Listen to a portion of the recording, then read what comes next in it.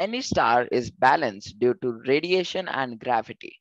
Due to its own gravity, hydrogen atoms in stars fuse together to form helium atoms. In bigger stars, they fuse down to heavy elements until they reach iron. As all the previous elements, iron doesn't radiate any energy. The balance between gravity and radiation breaks and the core collapses into a massive explosion, which creates either a neutron star or if a star is massive enough, about 20 times more huge than sun, then it will form a black hole. The black part of the black hole, which we see, is actually the event horizon. The whole part is called the singularity.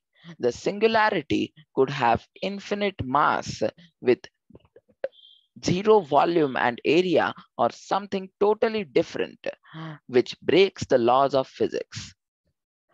If we see with a very powerful telescope, we won't see the black hole. Scientists found black hole because of how its surroundings act. Anything which passes the event horizon gets absorbed by the black hole, even light. One needs to travel faster than light to save itself from the demon.